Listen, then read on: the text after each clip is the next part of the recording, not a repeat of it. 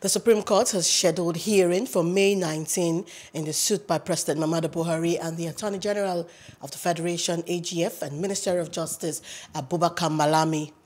The scheduling is not only reflected in the court's case list for the week, but the parties have since been served hearing notices.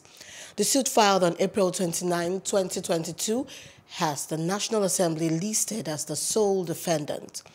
The plaintiffs are contending, among others, that the said section of the Electoral Act 2022 is in conflict with constitutional provisions. Please do subscribe to our YouTube channel and don't forget to hit the notification button so you get notified about fresh news updates.